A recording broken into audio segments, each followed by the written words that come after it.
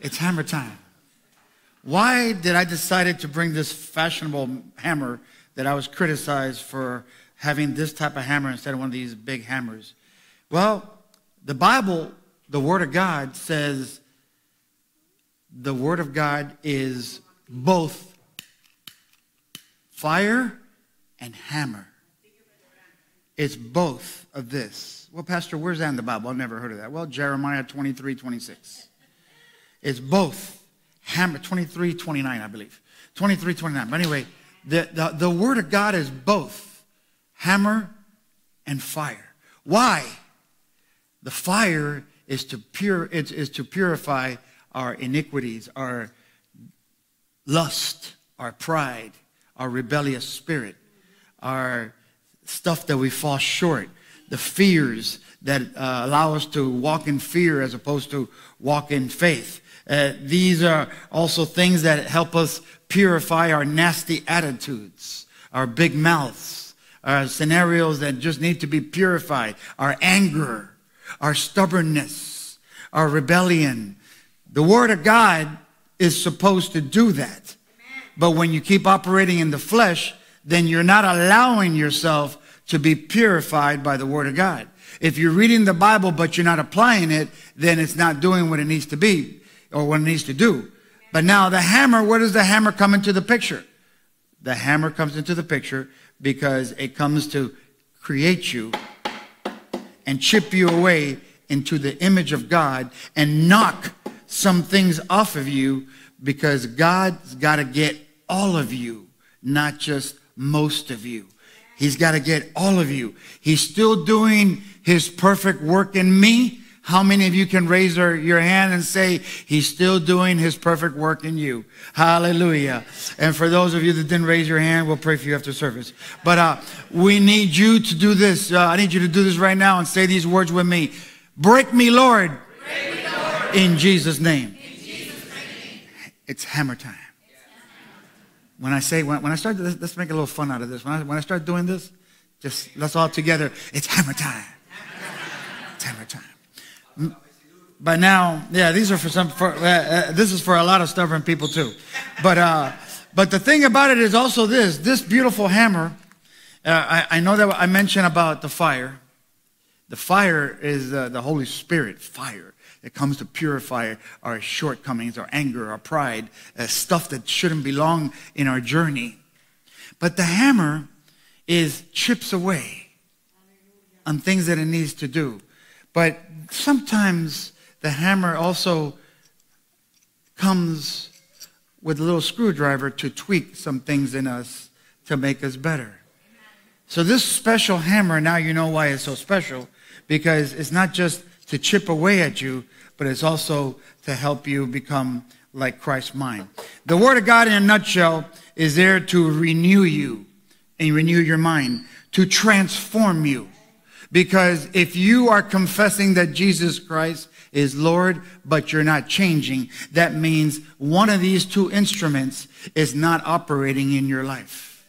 And you will continue to go on being the same person as opposed to being transformed into the image of Christ Jesus. Therefore, it's hammer time. So that's what the hammer is for. You know, like a lot of times, have you ever gone to one of these old school farms and whatever, where the blacksmith gets the fire, he gets a piece of coal, and the fire is already, you see the coal or the instrument, the metal, it's already red, and then he gets the chisel or something, he starts like chisel, while it's hot, that's what it does. The blacksmith, he gets it. You're hot, he starts chipping away. No, that doesn't belong in your life. You need to listen more and talk less. You need to do this, and he starts doing it, but you gotta allow him to do that. You got to allow him. Because if you don't allow him, and you are already set in your ways, I don't care if you're 5 years old or 55 or 95, you still have growth to do. And if you don't want to stay in the potter's wheel and allow him to break you, then you're going to continue to be living a life that's not really fulfilled all the time. So you need to get this thing so that we can move forward in what God has for us in our new church. Now, I wish I could keep talking about this, I wish I could keep talking about hammer time, but it's not. Thank you, sir. I wish I could keep, I gotta be careful. I wish we could be talking about this, but that's not the purpose of my message tonight. The purpose of the message tonight is not for God to chisel you. That's between you and God's got to do that at you. He's got to chip away some stuff in you that doesn't belong in there anymore. But the reason why I call this, it's hammer time, is because we were awarded a church. And since we were awarded a church, work has to now be done. A lot of people are connected here. There's a lot of people connected online. As a matter of fact, most of our offerings come from our online viewers. So we thank God for you online viewers. God bless you.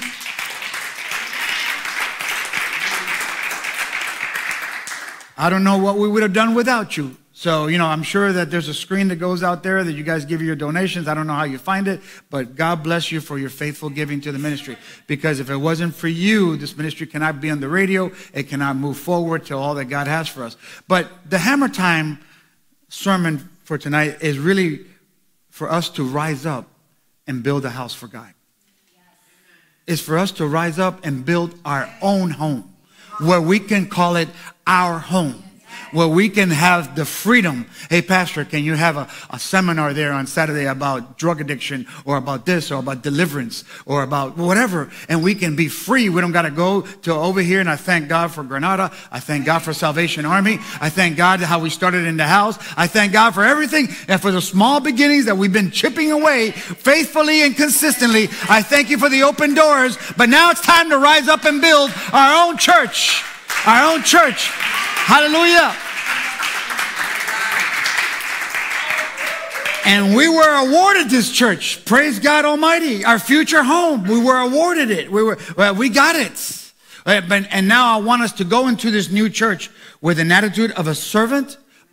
An attitude that you're going to raise your family here, that your kids are going to probably be saved here, that some of your relatives and your friends are going to be delivered here, that you're going to have breakthrough here, that you're going to have issues in the future with relationships, and you're going to need, we're going to be having rooms, that we're going to be having counseling, and we're going to have meetings, and it's going to be hours, and we don't got to ask for permission. Hey, you think you can give me Saturday for like 2 hours? And we don't got to do nothing. All we got to do is say, let's do it.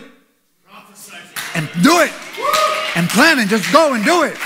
And quite frankly, I am very surprised that we were approved of this church so quickly. Because I recall, and those of you that were here on January 4th sermon, I was preaching new wine. Remember the sermon about a new wine? And I was preaching about that, and I kept saying, this is the year of the miracle. This is the year. I was prophesizing. This is the year of the miracle. I kept saying that. This is the established year of the miracle. I kept saying that, and I was saying it by faith. I had nothing to show. And here we are we're not even done with February, and we already got approval of our home. It came too easy. But somebody told me today, he goes, that's because it's the will of God. No, sometimes things that are from the will of God come difficult too, because he's got to test you. It didn't just happen from January to February that God just awarded us or approved of us getting our own church home. This has been going on since I started having Bible studies on March 25th, 2004. But it carried on, and then we went full-time into ministry 5 years ago. And now, the chipping away and the consistency, because we know that consistency is the key, because I mentioned about that. And all these things, God is looking down. He's looking for servants. He's looking for people that are humble, that are praying, that are anchored up. And he's looking and saying, I can trust that servant. I can trust that son of mine. Let me bless him. And boom, I have nothing against storefront churches. I have nothing against churches that are in warehouses in Miami Airport. I have nothing against those. God bless them. They're also a church of God. But we actually got a very nice church in a prime time location, which is beyond the favor that I can ever imagine. Hallelujah. Praise God Almighty. Praise God Almighty. So turn with me, please, to the book of Haggai. Haggai. It's a very small book. You're going to have to go into your table of contents. It's a very small book. It's got about 2 chapters because this is like basically the repairs, remodeling, restoration of our future home. And this prophet named Haggai, there's also scripture about Nehemiah when he was building the wall in Israel. There's also Ezra, the prophet Ezra, that was, or the high priest Ezra, that was also building a church and the church of God. God wants us to have a church. Amen? God wants us to have a church, a place that we can have home. And so, you know, this guy, Haggai, the command from the Lord that came to him to build God's house, I like his attitude because he had a blessed, balanced, and complete attitude. Like a famous author that wrote this great book that's out there if you want to check it out. That book is Haggai in a nutshell. The only difference is when he said this, it was about 25 centuries ago. And when he said what I'm about to read, this prophet, he almost knew what was most important. Can we say most important? Most important. In other words, you got a bunch of important things that you're dealing with in your life right now, but prioritizing with what's most important is wisdom. Because there's a lot of important things. I got to build the church. I got to tend to my wife. I got to honor my parents. I got to look after my son. I got to pay the mortgage. There's a lot of important things. I got to prepare for next week's sermon and the next week's sermon and the next one. There's a lot of important things. But I have learned to say, these are my priorities.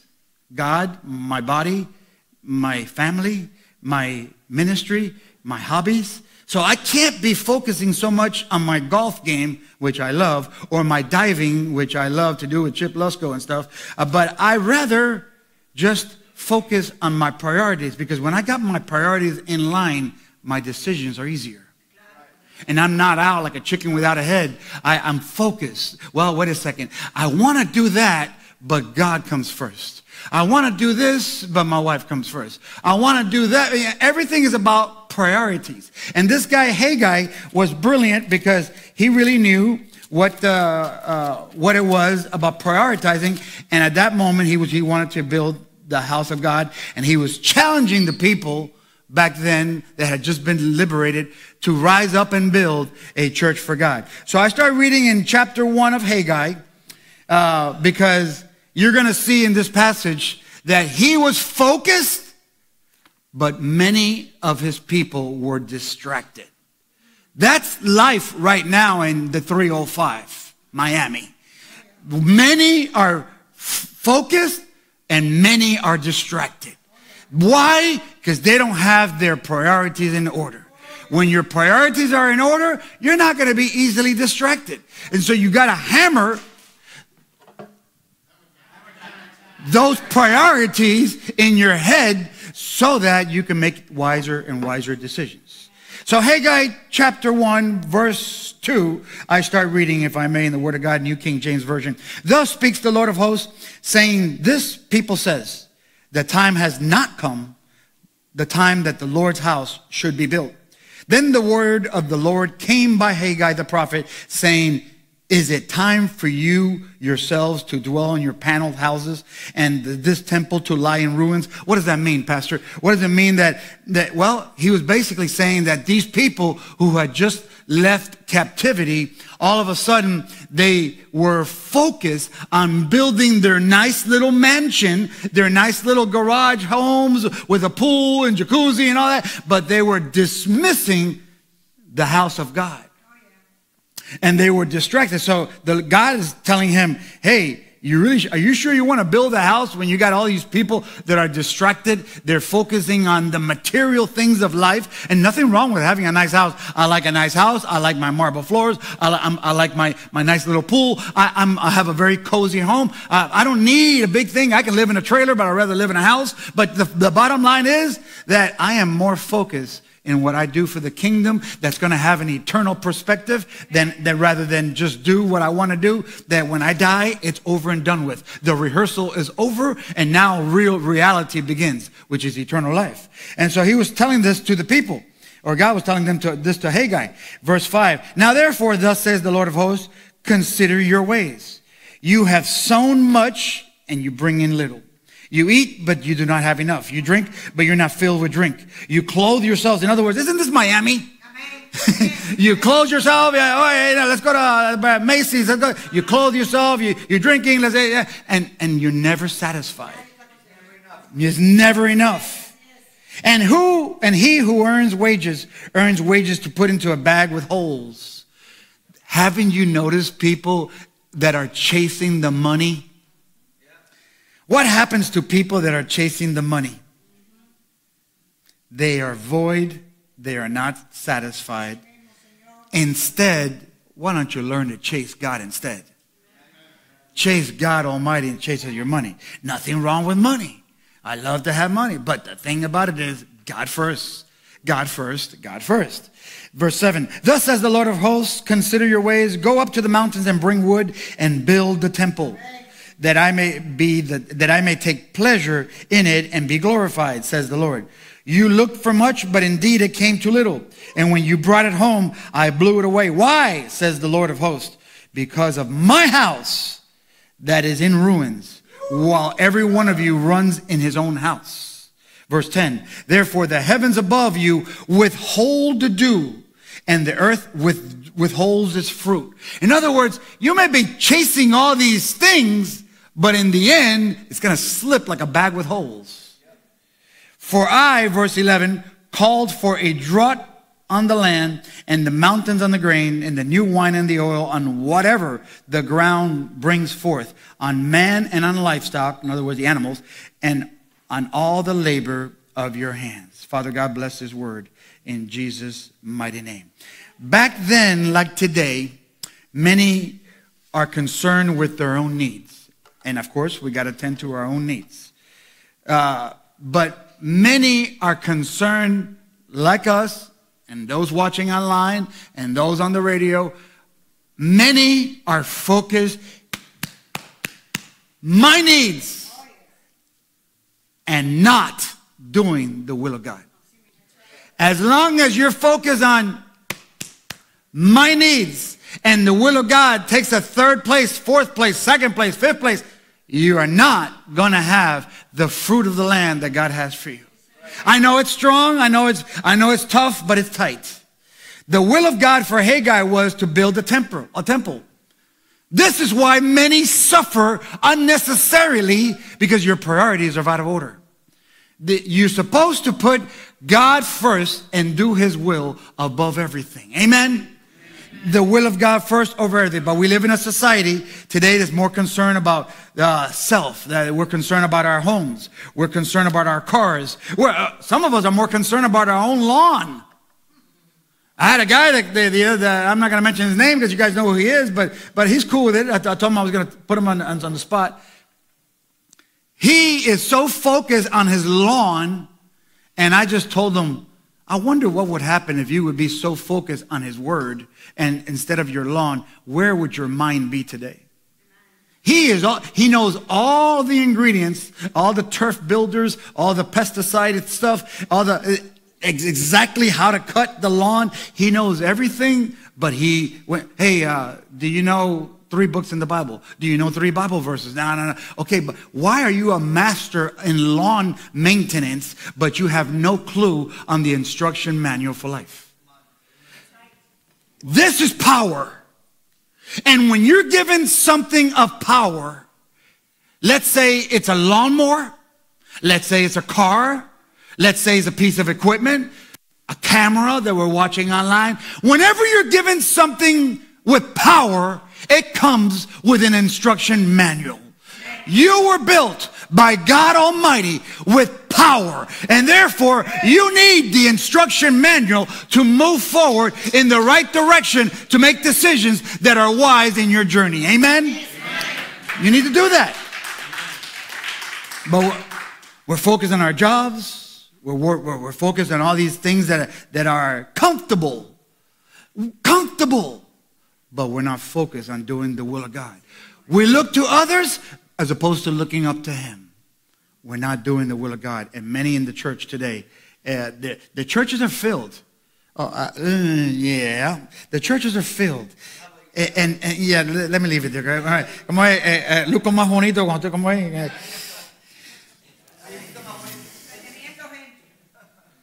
But see, what happens is these days people are caught up in the building rather than you who are the church. Oh, look at that big church. Do you know that there's a lot of big churches that are out of order and not in the will of God? Oh my God. I mean, God loves reverence, and also He cares for the house to be maintained. We are the church, I understand, but He also wants us to be in order with the church. There's a fine line between being His temple, in other words, His church, and representing Him here on earth. We have to do both. We are the church, then we have to represent Him well. Church comes from the Greek word, by the way, called ecclesia, meaning called out. Called out of what, Pastor?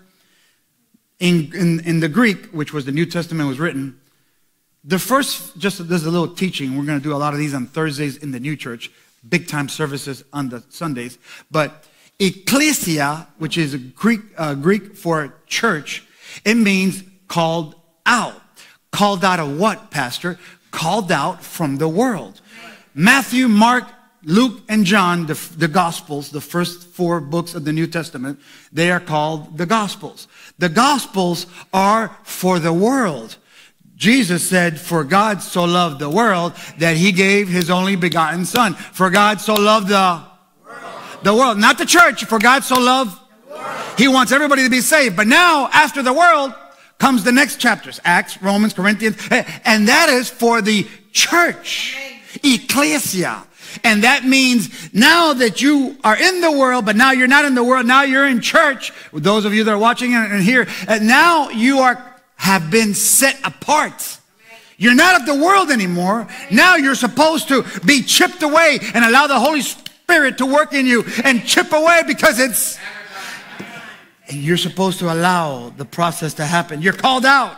You're called out of what, Pastor? You're called out from the world. You're called out of sin. You're called out of darkness. You're called out of addictions. You're called out of mess. You're called out from rebellion. You're called out from demonic influences. You're called out. And now you're supposed to be complete in Christ Jesus. You're called out of hopelessness. But now you're in Christ Jesus for Him to make a difference in you. Hallelujah. We were lost, hallelujah, but now we're found. Give God some glory. We were lost, but we're found now. Hallelujah.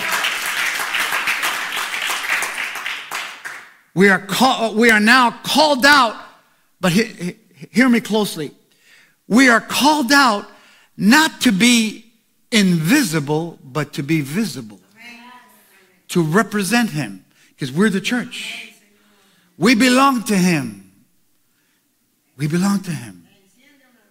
We must build this church that's going to be in Sunset in 127th Avenue. We must build it because everyone here, especially in Miami, we need a church.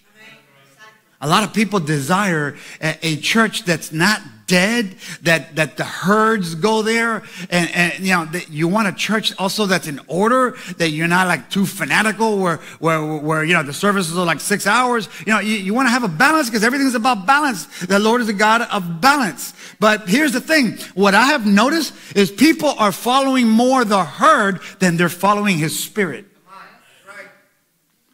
And when you're following the herd, what's popular? Oh, let's go here. Oh, let's go there. The herd will lead you perhaps to something that's good, but not to something that's best. And so God wants us to be a church like a child needs a family. Like people need the church. Like a baseball player needs a team. A coach. We need a church. The Bible says, let us not forsake the gathering together. Let us not forsake this. Well, I'll watch it online. Online is the exception. We're supposed to not forsake this gathering right here. And this gathering, the meeting of the minds, the meeting of the soul, the togetherness, the fellowship. This is what God wants. Let us not forsake the assembly of the saints. Let us not forsake gathering together. This doesn't mean happy hour. This means getting together in the spirit and growing and growing and growing. That I can build you up and you can build me up. I can give you a word of encouragement and you can give somebody else a word of encouragement. That we are all connected with the fire of the Holy Spirit, and that fire teaches us to what the word has to bring, and eventually it's going to be hammer time for you to be chipped away from some things that don't belong in your life. Hallelujah. Iron sharpens iron. Praise the Lord. So I got 4 things here on this thing called the hammer time plan of action. The hammer time plan of action. Because we're going into that new church. We're going into that new church. We're already there. It's going to be 4 or 5 months. I don't know when. I really don't know yet. But the process has started. Tomorrow the water is going to be turned on because the church hasn't been active in 4 years. So when you are going to go, thank you for putting that slide, media team. Can we give Sally a hand over there, please? Yeah, she's amazing. She is one of the Rise Up Outreach most faithful and enthusiastics. God bless her. Anyway, that's the church. There's a lot of cow dung around the area. That's going to be cleaned up before the 23rd. But we're going to have to go in there and clean up. Those trees are going to be trimmed by the time we go there. And everything's going to start looking spick and span. The water's going to be turned on tomorrow. I just found out where the water was and all this. Everything's going to be turned on tomorrow with the water. Well, we got remember, the church has been inactive for 4 years. So when you go there on the 23rd to help out, let me see a show of hands. How many of you are going to help on the 23rd? Wow, thank you. Thank you, thank you, thank you, thank you. Well, when you go there, don't be shocked with the spider webs. Don't be shocked with the little stench. All that's going to go away. Just get ready to hammer time. So number 1, this hammer time plan of action for our new church. Thank you, Lord, Holy Spirit. Set your mind to help. I already asked for a show of hands. I got more than I expected. Praise God. I love when that happens. 2 Chronicles 24:4. It says, now it happened after this that Joash set his heart on repairing the house of the Lord. Verse 13. So the workmen labored. In other words, we're going to be laboring. We're going to be sweating. Even my son who's watching online says, Dad, I want to be a part of that. He got his ticket yesterday and he's coming on the 23rd to help out. If you haven't seen a work ethic, you're going to see a tremendous work ethic in my son. He will be the first one there and the last one to leave. He will be sweaty. He will be disgusting. But I'll tell you one thing. He's got a tremendous work ethic and he's not going to leave until the work is done. So the workmen labored and the work was completed by them. They restored the house of God to its original condition and reinforced it. And that's what we're going to do. Now, let me warn you about something. There never, let me be nice. There never has been a building project like we're about to do. There never has been a building project that one has not received opposition. It doesn't exist. There's never been a building project for the church that we're about to get in 4 or 5 months, 3 months, 6 months, whatever that time is. I don't have a date. I'll know when. I'll know when everything is spick and span. I'm not just going to go in and there's no air conditioning. No. We're going to go and be nice and be comfortable. But there has never been a building project for the kingdom of God that's never been attacked. That's never been with spiritual warfare. That's never been with opposition or resistance or rebellion or stubbornness. There's never happened. So the warning that I want to give you right off the get-go is everything looks great not right now. Like I mentioned on January 4th, we had new wine, new season. And I said from this pulpit right here, I said, hey, this is going to be the year of the miracle. And a month and a half later, we got to church. I didn't expect it to be that fast. I expected September, whatever. But God, that's why when people told me, when? I go, I don't know. But all I know is going to happen before the end of 2019. Well, it happened. It happened sooner than I expected. But now that we are, there are some people that don't want us to have this church. There's some people that have probably said some things about this ministry or about you, about your pastor or whatever, that they will stick stubbornly to their opinion to see you fail to say, I told you. That's a prideful, demonic influenced spirit. There's people like that. You know that. I mean, maybe you don't. Maybe you're living in a little glass house, but there's people that really, I don't think I have any enemies. I have people that don't like me. That's life. But, the thing about every time you're doing something great, you're going to have people. Billy Graham was one of the greatest evangelists ever, and he had his haters. So everybody, Jesus had his haters. Everybody, I'm not even worried about that. But the problem that I'm seeing is that people get like gelatin when spiritual warfare comes. So I'm warning you right here as your brother, your friend, your pastor, that we're going to be attacked because it's just the devil is too predictable. He's not going to have it, us to have it that easy. But in the name of Jesus Christ, we shall be victorious and we shall win. Rise up. Directly or indirectly. Directly or indirectly, we're going to be attacked in some way or another. But it's there from the enemy to frustrate you.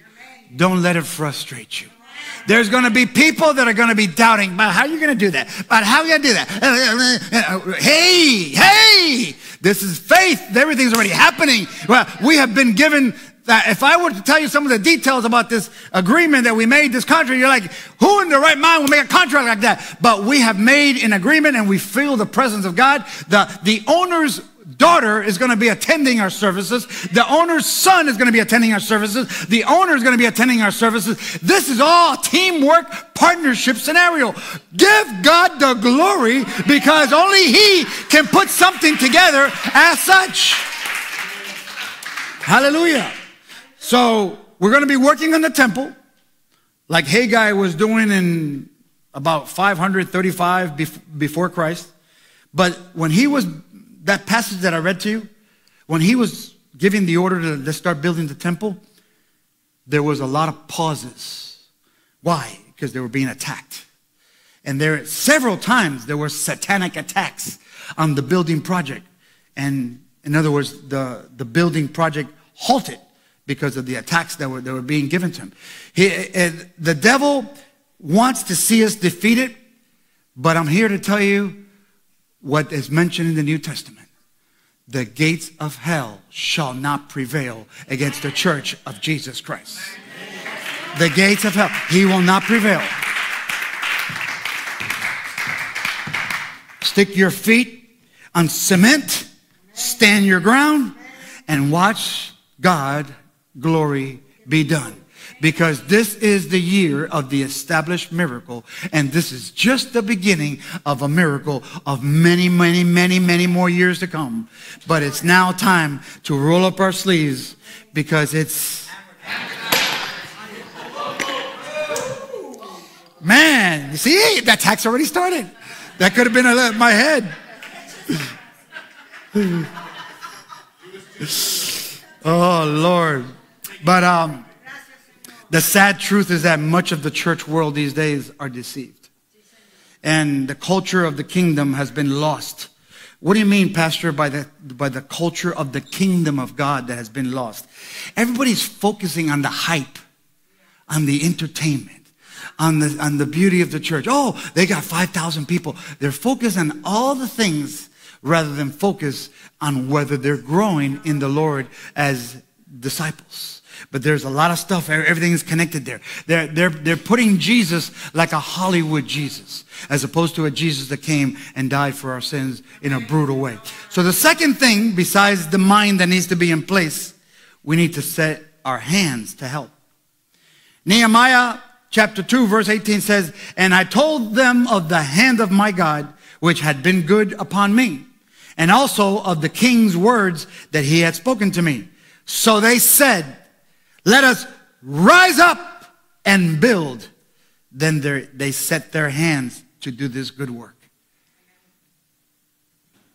Basically, what that verse says, just do it. Let's just do it. Let's just do it. It took Noah 120 years to build the ark. Was he getting criticism? Was he getting opposition? Okay, well, so let's just keep doing it. Let's just keep doing it. It happened to Noah. It is going to happen to us. Such and such left. Oh, Eddie, but such and such left. Okay. The funds are low. Okay. The doubts are increasing. Okay. But we also have a great and mighty God that the Bible doesn't say that the weapons are not going to come. The weapons are going to come against us. They're just not going to prosper. And you got to anchor yourself that they're just not going to rise up to where they're going to frustrate us and halt us back permanently. Why are they not going to do that to us? Because we are operating in the perfect will of God, assigned by God Almighty, and He's right by our side. Praise God Almighty. So people will hold you back. Insecurity will visit. There will be fear among us. But we must continue to rise up because it's... You know, in the old days when I was raised by my parents in a Christian church, people would leave the church. And a lot of times they would leave the church convicted by the Holy Spirit. These days, people leave the church because you didn't shake their hand. Because you didn't pay attention to one of their things. Because you didn't go visit the aunt. Like one lady got on my case for not visiting her aunt. I go, if I were to visit everybody's aunt here, I would have no time to myself. But these days, we can't be focused on some of these ultra-sensitive scenarios, easily offended scenarios. We have to continue hammer time because change comes to the church, and we're going to be a church that's going to be anchored. We're going to be a church that you're not going to be coming in the same way. When you're going to be coming in, I'm already expecting that you're going to be delivered that day. I'm expecting that you're going to leave out those doors, that if you have a cigarette addiction, if you have a drug addiction, a porn addiction, whatever you have, I believe that we can pray and anoint your head with oil and put hands on you like the Bible says and not hold back because we don't want to offend anybody, but we're going to come with the power of the Holy Spirit. I believe there's going to be a lot of change, deliverance, and we're going to see miracles, signs, wonders, and healings in our church, and we're going to continue to see it where people are going to say, hey man, that church, they are in the Word of God. They are in the will of God. Hallelujah. But we got to be bold. We got to be bold. The Spirit of God is bold. Jesus, John the Baptist, Peter, Apostle Paul, they all spoke with boldness. They didn't spoke this sugar-coated gospel. Oh, be careful. Don't say that. You're going to offend them. No, they spoke with boldness. And there's a lot of people that are focused on these high-end pastors. Jesus is really the only way. Our eyes should be just on Jesus. Let God decide whatever they want. But keep your eyes on your only focus. Jesus Christ. Jesus Christ, Almighty God. So instead of elaborating yourself on large numbers, oh, we had about 5,000 people in this church. Instead of elaborating on the amount of people that come to church, instead of elaborating on the buildings, instead of elaborating on all these things that have nothing to do with being in the perfect will of God, elaborate and examine yourself. Are you in the perfect will of God? Is your pastor in the perfect will of God? And is the church growing to become disciples of the Word of God? Because that's really what He wants. It's the ABCs right now that this world is confused. The ABCs. What do you mean by that, Pastor, by the ABCs? Attendance, building, and cash. If there's a big attendance, they must be in the will of God. No, there's a lot of false religions that have a huge, huge attendance. Let's go to the Vatican. We'll know what we're talking about. B, we have buildings. Oh, they have a big building that must be in the will of God. There's a lot of false religions that have big buildings. There's a cash flow in that church. Oh, people give mega offerings. That church has so much money. There's a lot of false religions that are loaded with cash. They're not in the will of God. So ABCs of what the world wants to portray as being a successful church is not necessarily a successful church. A successful church in the eyes of God, not in the eyes of man. In the eyes of God is a church that embraces Genesis to Revelation, is all in for God, and is helping people rise up to the next level from glory to glory to glory to glory. Not staying the same, not going in and leaving out with no change. You've made confession, you know the word, but the Spirit of God is not deep in you. Both have to be in you, the Spirit and the Word of God. When both are in you, you're going to be one powerful man or woman of God for His kingdom glory. Hallelujah. Hallelujah. Hallelujah. Number 3. Some people are going to leave early, but that's okay. Number 3, set your offerings to help. Set your offerings to help. You know, we have to trim the trees. We have to change the carpet. We're going to be putting an altar in this color, more or less. I got pictures if you want to see what we have in mind. We're going to have an altar like this. We're going to take that 40-year-old carpet and throw it away. We're going to do some changes. We're going to have a nursery for your baby. We're going to have a children's place. We're going to have a storage place. We're going to have a kitchen. Okay, it has a little formica now. It's 1981. But you know what? Please trust me with this. My wife will tell you. I'm not cheap, but I'm frugal. I don't like to be ridiculous cheap, but I'm frugal. I don't waste my money. I don't like to waste my money. I don't want to waste what we have accumulated all these years now. And the offerings that are coming in, I don't want to use them. Oh, let's just put granite. Oh, let's just... No, right now, we don't have chairs. We need to order 140 chairs.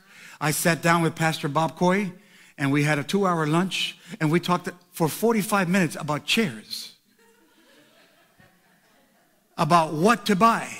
And because you have furbished chairs that cost a lot, that are brand new. You have chairs that have been around for like 5 years, that have been used, but they're still in good condition, like these chairs right here. And so, we got, I'm not going to be buying the most expensive. I'm not going to be buying the ones where you're going to be getting a backache. But I'm going to be buying something in the middle there somewhere. The Formica can live for now. The bottom line is right now, we need to have functionable bathrooms. We need to have the things cut. We need to leave things like they are, and we need to be frugal about it. And just get in. And once we're in, then we start changing and improving and putting baseboards. And if you want to put crown moldings, that's fine too. But for right now, we're going to be frugal. Because what I don't want to do is put all my money into stuff that's irrelevant. And then all of a sudden, we're short on chairs and people have to stand. Priorities. And we need your offerings to help us out to this. And I'm going to be showing you where these proceeds are going to be going to. Where they're going to, how we need a new paint job. The paint is 1981. We got to change it. We got to put a nice little fence. We got to put a nice asphalt exit, which the owner is going to pay. But we're coordinating. I'm like, hey, you got to clean this over here. Hey, the AC is your responsibility. But he's working with me when I'm working with him. But if I can save money, I'm going to save it. Because the bottom line is we need to have all of our funds there and not be all of a sudden running out. And we're like, oh my God. Then I got to collect 3 offerings like some pastors do. This is not going to happen here. Help us, Lord. Help us, Lord. Help us, Lord. We're going to collect 1 offering each Sunday. And if that offering is not enough, oh well. And in that 1 offering, I'm trusting Jehovah Jireh, my provider, your provider, that he's going to say, hey, he's going to speak to somebody and say, hey, count me in. I'm going to pay for the 140 chairs. Hey, count me in. I'm the one that's going to be putting the lighting. Hey, count me in. We need a mixer for the media team. Count me in for that $1,000 item. Count me in for. I don't know how it's going to happen. But I'm not going to have you stand on your chairs. Let me have 10 people that are going to give $1,000. Stand on your chairs. They're going once, going twice, going 3 times. No, I'm not going to have that. We're going to collect 1 offering in each service. And if God's Spirit doesn't speak to you, then so be it. But if God's Spirit speaks to you, you obey, you trust Him by faith, and let God multiply the seed that you're sowing. But I don't want to be one of these right now. Oh, we're going to collect an offering for the church and we're going to collect another offering for the building fund. No, one offering. We're going to have a garage sale.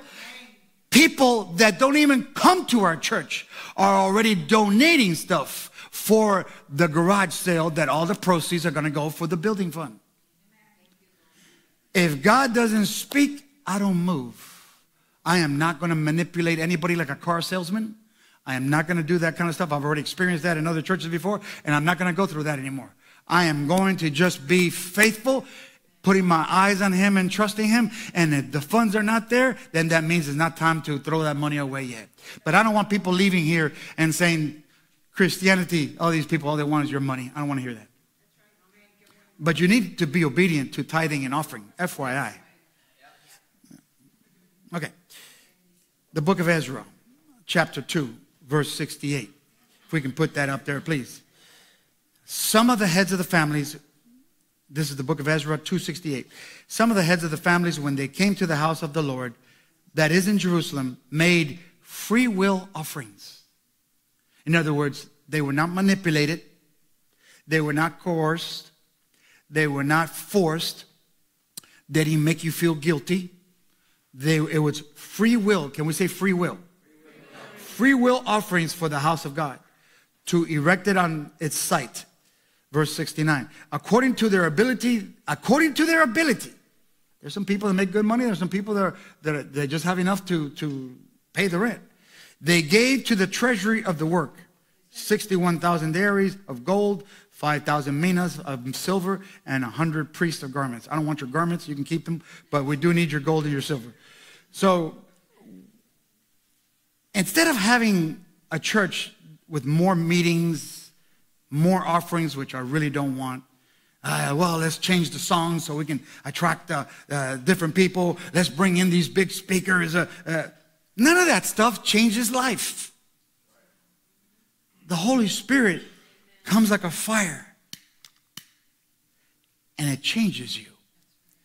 It's like a horse with a carriage or a horse with a cart.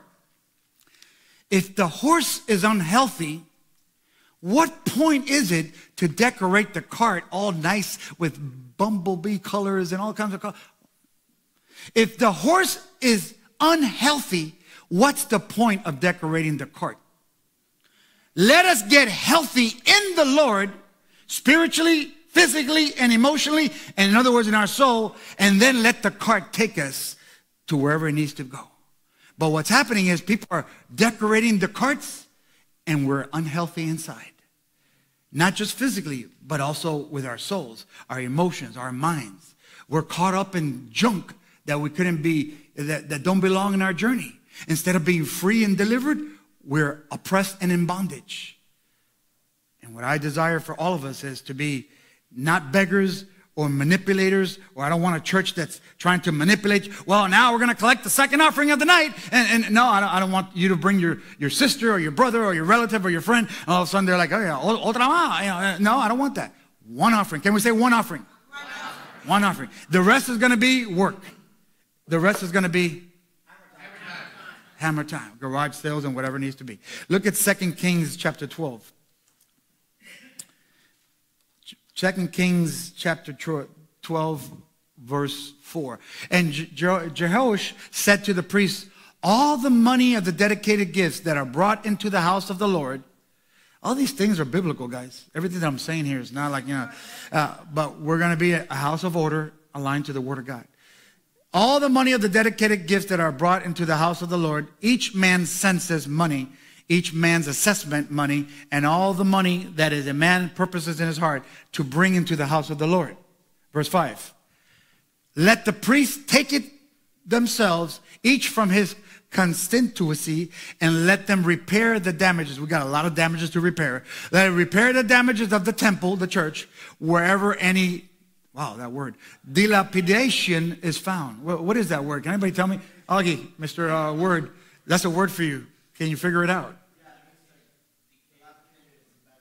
Bad shape. Why am I not surprised that you knew this?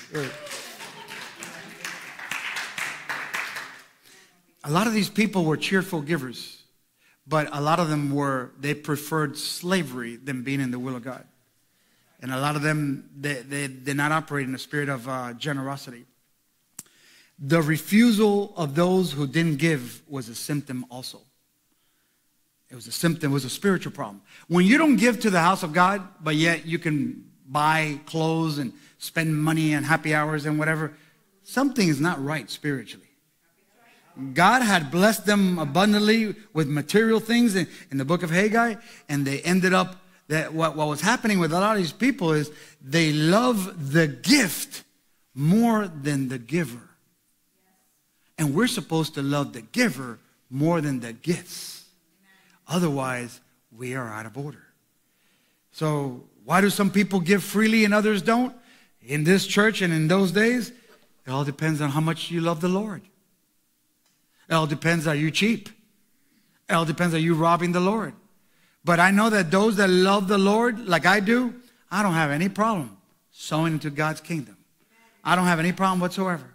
And I want to be one of the biggest givers of our ministry, because whatever I get, I'm going to give 10% back to the Lord, sometimes 15 and 20, because I've never seen the righteous forsaken, nor my seed, Andrew, Michael, Alonso, or my wife, or my descendants begging for bread. I will be faithful. You trust the Lord and not trust in yourself anymore. Number 4, hallelujah. To wrap it up, the last one, number 4. In the Hammer Time, and what's needed for this thing of Hammer Time building project. Number 1, we mentioned we got to set our minds to help. Number 2, we got to set our hands to help. Number 3, we mentioned that we got to set the offerings to help. We can't be cheap, guys. One thing is being frugal, but you can't disobey God. When you disobey God, you're only hurting yourself. And I hate to see people that I have the solution for you. The Word has the solution for you. And you're trying to outsmart what God has already written. Like me in a discussion last night with a lady. And she's like, well, it's my opinion this, it's my opinion that. Opinions don't really matter with something that's already written. It doesn't really matter. Just obey and set yourself free and get the best of the land has to offer for you. Because you are powerful, and every powerful object, every powerful person needs an instruction manual. And lastly, set your spirit in unity to help. In other words, let's be together in this. Let's be in harmony with this. Our responsibility is simply our response to God's ability. And Psalms 133:1 it says, behold, how good and pleasant it is when brothers and sisters dwell in unity. Let's be together, guys. We're going to give instructions, by the way, as the day gets closer, maybe next week or the week after, in what we're going to do on March 23rd. If we can put that slide up, media team, the March 23rd slide. We're going to coordinate what we're going to do. It's not a cleaning day. It's a junk throwaway day. The cleaning day will come later because the church has termites and we need to put a tent over it. That's going to be paid by the owner. Once all that stuff is cleaned out, and then now it's Windex and pledge and mopping and all that stuff. We're not going to do any mopping. It's going to be, this is junk, throw it away. We're going to have a big dumpster out there, and we're going to throw all the garbage that we can away. And then what's salvageable, what's junk, but we can get some money for it, we'll use it for the garage sale 2 weeks later. So in conclusion, the question that I want to ask for you is, can we build a great church in Kendall for the glory of God? Yes or no?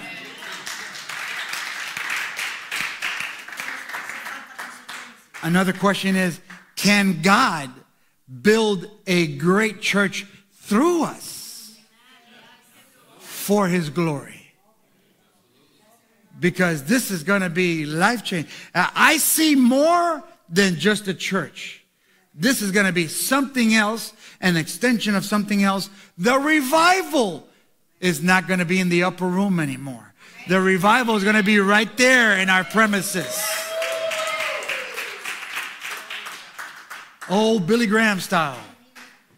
So the truth of the matter is that God can get His spiritual hammer, and God can do this house of God all by Himself.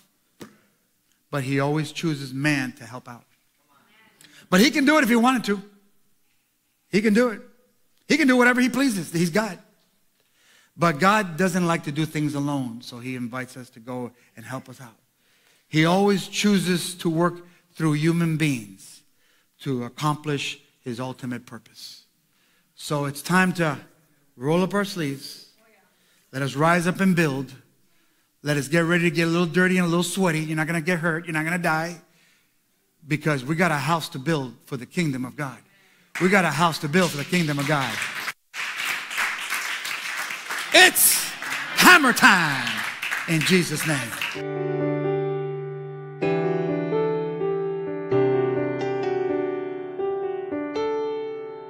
Thank you for joining us. I pray and hope that tonight's message was well rooted in your soul.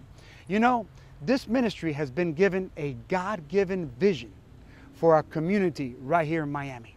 It's a vision that's going to be called RiseUp Outreach Center. That's going to be helping teens with their teenage issues. It's going to be helping relationships that are struggling, people that are struggling with addictions, all kinds of scenarios. For more information, just visit our website right now. But what we need is your support for this vision. This vision is going to be costly. It's going to take a lot of manpower. It's going to require a lot of resources. And you know what? We need you. The gospel is free, but in order to advance it, requires resources. The kingdom of God, in order to be impacted further, requires people to step up and give, requires people to step up and work. The information to give is right there on your screen. You can also go to the website under Donate and give through that channel as well. Thank you for your support.